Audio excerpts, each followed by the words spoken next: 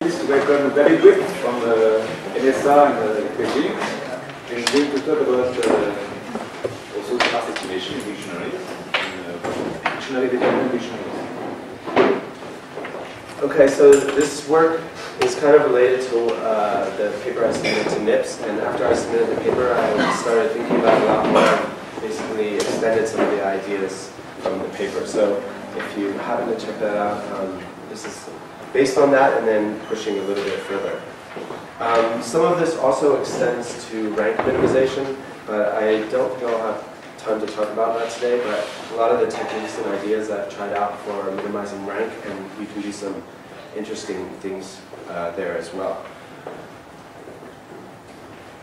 Okay, so, and also please interrupt anywhere if you have a question. This seems to be a pretty small gathering. Okay, so the basic problem I'm looking at is just sparse estimation. Probably most people are familiar with this. Just a linear model, n-dimensional vector of observations y. Then you have a dictionary of basis vectors. I think sometimes I use the word dictionary just in a very generic sense. In compressive sensing, this could include the measurement matrix and the sparsity transform. Everything is lumped in there. I'm just using it as just a generic matrix of basis vectors. The key is that it's overcomplete, so there's many more columns than rows. And then you have unknown coefficient vector x. You don't have to. And obviously you can add noise to this model as well. It's just for simplicity now I'm looking at the noiseless case. Okay, so the dimension of x, as I said, we assume is much greater than the dimension of y, so there's an infinite number of solutions. And so we're looking for the maximally sparse solution. So most elements of x we'd like to be equal to 0, exactly equal to 0. So this is a combinatorial optimization problem, minimizing the L0 norm, count of the non-zero elements. So it's NP hard, discontinuous, non-convex. So the most common thing people do in this situation is to find the closest convex approximation, which is minimizing the L1 norm. So here we just replace the L0 with the L1 and try to solve that. And there's been a huge amount of research, as I'm sure all of you know, in the past 10 to 15 years, quantifying exactly what conditions guarantee that the L1 norm solution equals the L0 norm solution exactly.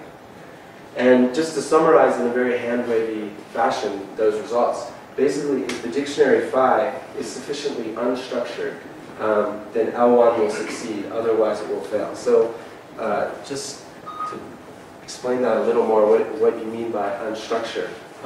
Basically, if you take the dictionary and you look at every pairwise correlation between lines of the dictionary, if most of the energy is along the diagonal, I'm saying that's unstructured. So there's not a lot of correlation.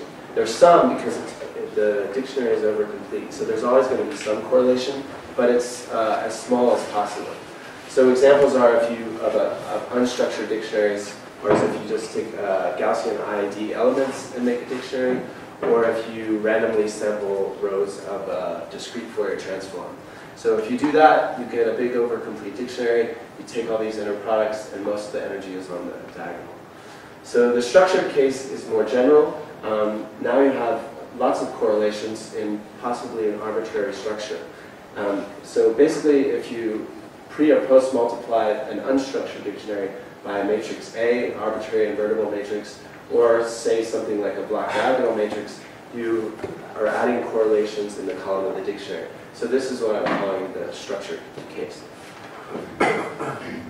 So here's a block diagonal example just to kind of show how this can cause a problem for regular L1 minimization. Here you just take say a Gaussian ID dictionary, multiply it by a block diagonal matrix, and now when you look at these inner products, you have these big blocks of correlations along the diagonal. And what typically happens in these sorts of examples, if you want to solve for the maximally sparse solution, typically the L1 solution will select a zero, either 0 or at most one basis vector from within each of these blocks. So it will, from all these correlated basis vectors that form like a little cluster, it will pick one of them. Maybe it will pick the right one, maybe not, but it will usually pick one. And the cluster support might be mostly correct, meaning it will mostly pick clusters that at least have one non-zero in it, but the chosen basis vectors within the cluster will typically be wrong. So this is just, I guess, symptomatic of a bigger problem. Like, this is what you want to solve. You want to find a maximally sparse solution, x naught. So you're replacing it with something tractable, the L1 norm minimization problem. And the problem really, to guarantee that x1 equals x0 with arbitrarily structured dictionaries, is that the only way that can be true is if the signal you're observing is equal to or proportional to one of the dictionary columns, which is a trivial case. So, and the motivation, I guess, for this is that most theory, essentially all theory, applies to the unstructured case. But many, and maybe even most dictionaries have some structure. So, for example, people have been doing recently face recognition where the basis vectors are stacked images. A lot of people use image patches for classification. They form dictionaries. They learn basis functions that can be highly correlated. So there's many examples where the dictionaries have a lot of structure, possibly unknown structure. And these are the ones, the dictionaries people are using, but the theory applies to the unstructured case. And actually, I would argue even in compressive sensing, many of the dictionaries are not actually unstructured because many hardware constraints mean that you cannot sample random ID Gaussians. For example, for MRI, it's very difficult to make your MRI machine exactly compute Gaussian points in space. So typically that's not done.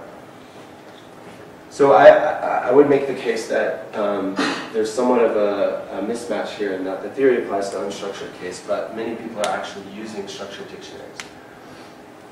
So one of the things that people have done to improve L1 minimization and is used, for example, in MRI heavily, is reweighted L1. So this is a way of refining the L1 solution to hopefully improve the recovered signal. So the question I raise here is reweighted L1 in its present form really addressing the problem with structured dictionary? So what reweighted L1 minimization is you basically take an arbitrary concave penalty function, or it's a concave non-decreasing function of the magnitudes. And this is a closer approximation to the L0 norm than the L1 norm. So possibly you can get sparser solutions that are closer to the L0 norm solution. So here's what a penalty function looks like, and obviously this is closer to the L0 norm than the L1 norm because of this concavity.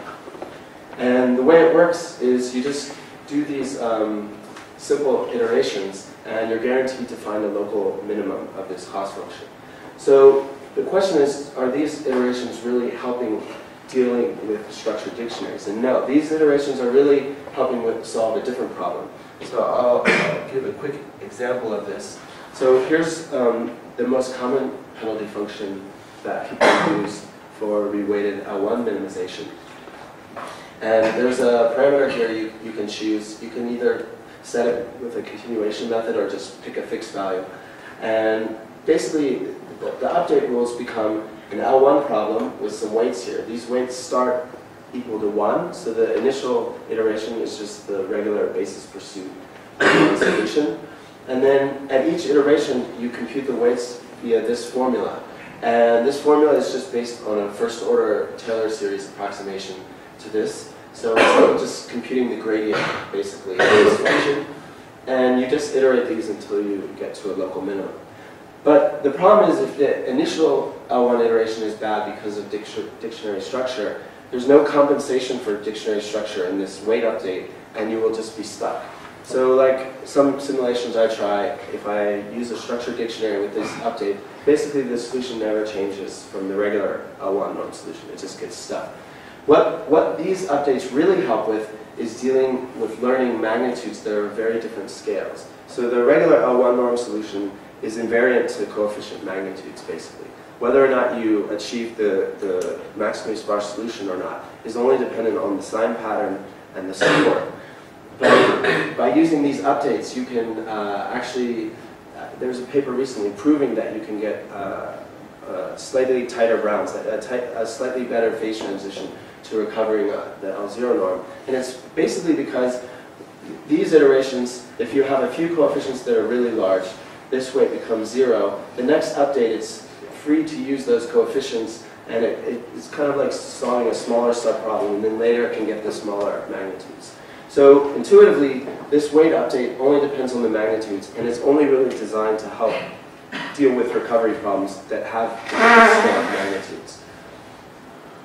So the new strategy that I've been looking at is somehow getting to weight updates that depend on the dictionary. And one way to get weight updates that depend on the dictionary is using dictionary-dependent sparsity penalties. So the way I did it is there's already a lot of sparse penalties, but they're always applied directly on the coefficients x. So why not first project the coefficients to a new space that maybe has some better properties, and then apply the standard sparsity penalties that have already been used. So here is just some abstract projection, p of phi, and now we just apply the same sort of sparsity penalty, some g of z. Normally there would be the x here, but now it's the z, so it's very simple. And the key is that this projection, it has to somehow compensate for the dictionary structure, and the very key property is that it has to preserve sparsity. So if the z is sparse, that must translate into the x being sparse. Otherwise, you haven't really accomplished anything. So this is the ideal scenario. You would like this to be true in all cases. Obviously, that's impossible. But this is the goal, is how close to this can we get. If you start with some unstructured dictionary, and maybe you multiply by some sort of structure introducing matrices A and B, and you get some phi structure, you would like some sort of correspondence such that if you're minimizing the sparsity penalty with respect to z in this projection, it somehow results in performance that's like minimizing this g with the original unstructured dictionary. Something like that. Obviously, you cannot do this in all cases. This is an NP-hard problem overall, but perhaps there's, in many situations, you can get this sort of correspondence. So the simple pipeline for this method or recipe is just choose some sparsity penalty function. Maybe there's some criteria that some are better than others. And also choose a dictionary-dependent projection, and then compute the update rules and look for properties that are useful for dealing with structured dictionaries. So I showed before these reweighted L1 updates, but you can also do reweighted L2 updates. But I won't talk about that, but you can get good results from that as well. So the one thing is that all of this can be done in what I call either a primal space or a dual space. So I use a slightly non-standard definition of these, but it's useful for developing different classes of these penalty functions. So any sparsity penalty you can represent in this primal space, which is the most familiar definition, but also a dual space. So the primal space just means you have some function of x, and it's dependent on a concave non-decreasing function h of the magnitudes. That ensures that every local minima of the cost function will be a sparse solution. But any function that you express in this form, you can express as a minimization over these hyperparameters, gamma. And so these are like variational parameters or something like that. And if this h function is concave non-decreasing, then this h star function will be concave and non-decreasing. So you can actually derive sparsity penalties in either space. You can either choose this function and work out what g is, or you can just choose this h directly. And when it comes to applying these dictionary-dependent projections, it makes a big difference whether you do it in this space or in this space. So I'll give some more examples of that. But the idea is, in the primal space, you would just take the regular sparsity penalty and put the projection coefficients in there. But you could also do the same thing to this h star penalty, do a projection of these latent variables, and replace the projection z in here, and then create some dual penalty. So this one is less transparent, but the concepts are basically the same. And this one, though, sometimes the performance isn't quite as good. So I'll give one quick example of this. So a candidate sparsity penalty is just the log of the magnitudes of x. You can also put a lambda regularizer in there if you want. And the dual here just looks like this. Usually the function here is not the same, but in this case it is. And so a candidate projection operator is the dictionary times the diagonal of the magnitudes of the x's times the dictionary transpose. So at first it might not be intuitive why this is a good projection operator, but I'll give, once I derive the update rules, I will try to motivate why this might be a good projection operator, especially when combined with a penalty like this. So here are the aggregate penalty functions you get when you plug this projection operator into either here or into here. For the primal space, which is a little more transparent what's going on, this is the function you get. The projection operator are these eigenvalues. So you're summing up the logs of the eigenvalues, which is equivalent. The determinant is the product of the eigenvalues, so you move it inside the log, and this is the penalty function you get. And this is like a measure of volume, so you can kind of see where this might be a sparsity penalty because the determinant is the volume of the parallelogram formed by the eigenvectors of this matrix here. So the way you minimize the volume is by collapsing individual dimensions as opposed to reducing all dimensions equally. You can basically reduce the volume to 0 if you do that. So you can kind of see how this is a sparsity penalty. It's also concave in the magnitudes of x. And you can do the same thing in the dual space. So now you get a similar sort of penalty function in the dual space. But there's no closed form solution for what this is, but you can still do all the minimization, all the reweighted L1 or reweighted L2 minimization in either space. And one interesting thing is that if the lambda goes to 0, which I just added this lambda regularizer, if the lambda goes to 0 in either this penalty function or this penalty function, they both have the same minimum as the L0 norm. And if the lambda goes to infinity, they both converge to like a scaled version of the L1 norm. So they're pretty well motivated sparsity penalties. But the real thing is what do the update rules look like? And do the update rules, when you do this reweighted L1 minimization, do they help you compensate for dictionary structure?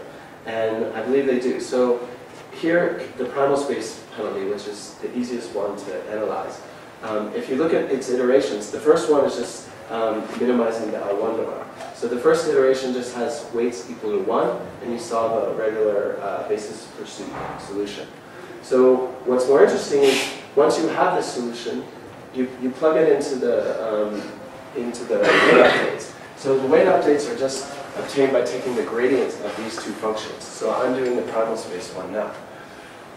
So if you take the gradient of the primal space function with respect to each of the magnitudes, this is the weight update you get. So what is this actually doing? So inside here, this term is basically the eigenvalues of the, this comes from, it's the same as this, like that. The eigenvalues of that were the sparsity penalty. And what happens is that if you have two basis vectors that are correlated, their projection over this matrix are going to be basically the same.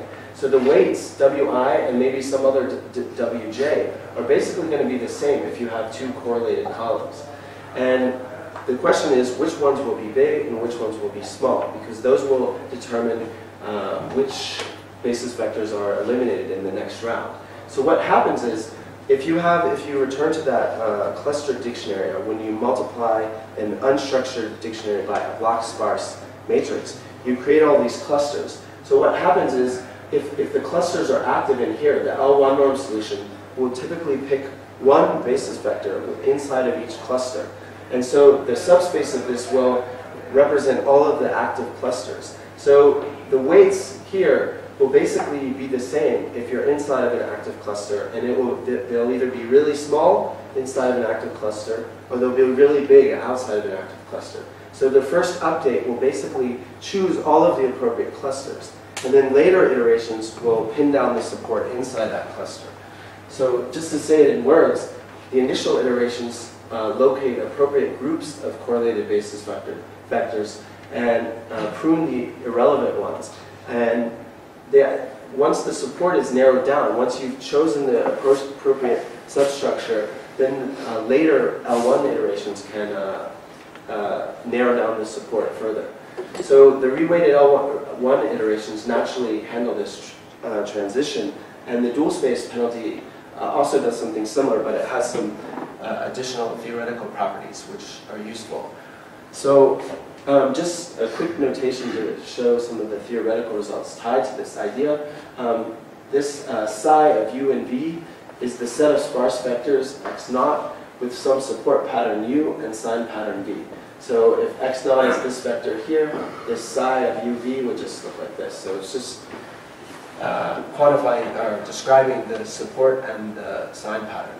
So here's just a first result when you use the dual penalty under some very mild conditions. Basically, these are conditions like to prevent you from having a matrix with all ones. Say you're obviously not going to be able to find the sparse inverse. So the main condition is that every m by n block of the matrix has to be invariant.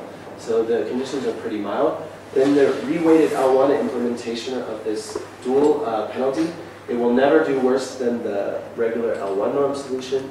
And for any dictionary, no matter how correlated the columns or whatever structure it has, and any sign support pattern, there will always be cases where it does better. And maybe the most interesting part is that this is not true of any possible projection-free reweighted L1 algorithm. So that minimizes a cost function of this form. So really this is saying if you want to compensate for the dictionary structure, you have to do something like this. The standard penalty functions and reweighted L1 algorithms are not sufficient. So an alternative approach though is, before I started with penalty functions and then worked out what the update rules are, and they seem plausible. But once you've done that, why not just develop the weight update rules initially, just directly, and then try and learn what properties you have and can you improve performance any. So here's the basic reweighted L1 optimization procedure. You solve weighted L1 steps, and then you compute some weighting function. But this f, you can choose however you want. You don't need to start with a penalty function. You can just start with what you think is a plausible f, perhaps to compensate for dictionary structure. And you can choose it without regard to a specific penalty function. But if this f is a non-decreasing function, then there will always exist an associated sparsity penalty that is being minimized. So what are, like a general candidate that I've used kind of based on intuition and kind of to get some theoretical results to hold, looks like this form. Again, you have this term in here where the magnitudes of x play a crucial role. They're basically choosing the subspace at each iteration. The sparsity pattern of this chooses the subspace of the dictionary columns that are active, that have important properties for the sparse solution.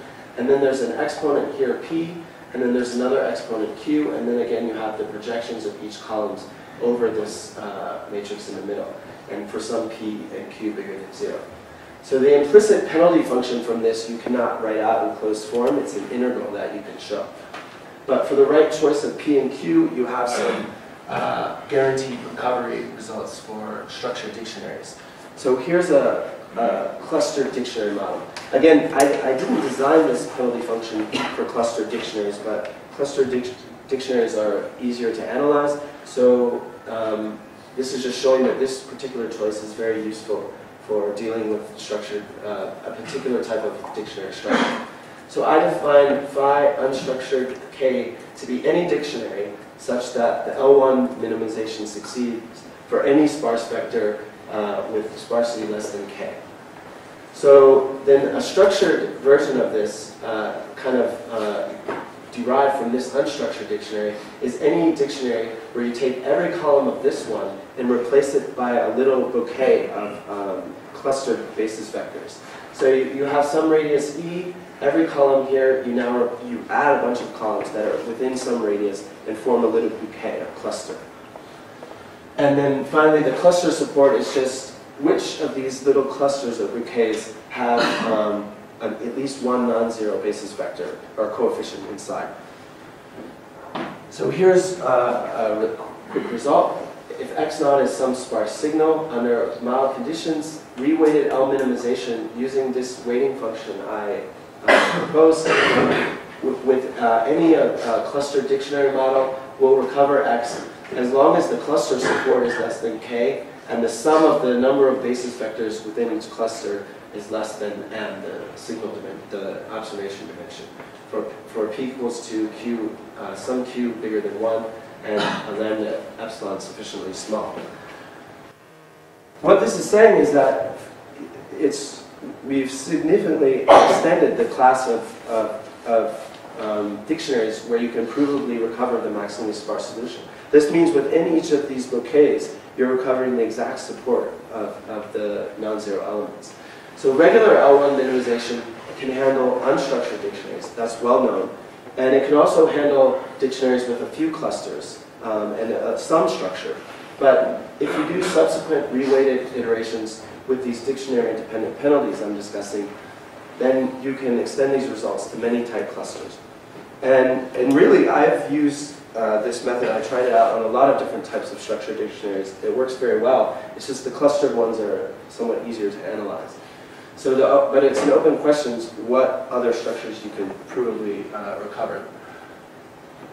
So here's just a similar simulation example to show that this performance works. You generate some sparse vector, generate a Gaussian IID dictionary, and then a block diagonal matrix with uniform elements that are 4 by 4. So this is introducing correlations between groups of 4 columns.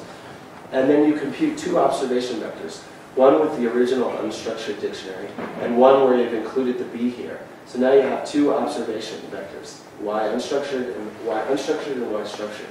So you run all these different methods, and you try and estimate x naught with the 2 different observations. And ideally, the performance would be the same. Ideally, it wouldn't matter which observations you have, because in practice, you don't have the choice of choosing between these 2. Often one is just given to you. So, and then you can repeat with different sparsity values. And with this projection method, basically the green and the blue, nothing changes. Like the performance is basically identical. This is the sparsity of the vector you're recovering. This is the probability of success. If you use the Kenda's weighting method, which is the most popular and is very effective, the performance drastically degrades when you use the structured dictionary. And you also might ask, why is this method inferior even in the unstructured case? And I believe that this is because the dictionary size I use is pretty small. It's only 50 by 100, so there's still a lot of structure even in a random sample of a Gaussian at that size. If you increase the size of the dictionary a lot further, this line will get closer to these 2. I think... Sorry? Yeah, so I'll skip a couple of things. And I'll just summarize them since we're different time. So the main point here is that in practical situations, really dictionaries are highly structured. It's almost an idealized scenario where you get to use a dictionary that's purely random and purely unstructured. But essentially, most of the standard sparse estimation algorithms are really inadequate. They're not designed to handle this situation. And so we've suggested a general framework to help compensate for this with dictionary-dependent sparsity penalties. And really, it could lead to a whole new family of sparse estimation algorithms. Some quick future directions. What is the best penalty function and projection operator? These are just ones I've experimented with, but there could certainly be better ones. And can you also take any of these projection operators and swap them into existing sparse algorithms and improve them for the structured dictionary case? Maybe there's some very fast algorithms that you could design in this genre.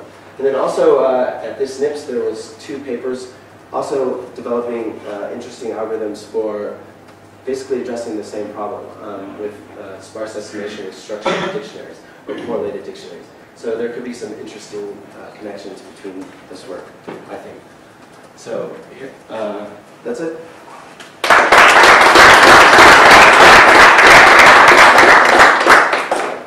So some questions for David? Good. Let's start with Arthur over there. So it's kind of like, so my question is, how much work does it do essentially just one step of your algorithm in the structured dictionary? So if you're one step is very good. So you just look into the blocks and then pick the best one within the block, right? Well, right. But for the block sparse case is like an idealized scenario, right? So for the block sparse case, one iteration is pretty good. But for other things I've used it on, you need further iterations. But the reweighted L1 converges very quickly. So the most iterations I ever run is on the order of 5 or 10. After that, most of the time it just gets all of the reweighted one algorithms converge very quickly. So there's diminishing marginal returns beyond 10 iterations for sure. But I tried it on different sorts of structured dictionaries where you definitely need to run at least a few iterations before it converges. So, yeah, I was wondering whether you have a principal way of setting the parameter lambda in the algorithm. You can just set it to 0 if you want. But in practice, what do you do? in practice, I just pick a small value. But with some decreasing policy? You could. I normally just keep it fixed. But you could.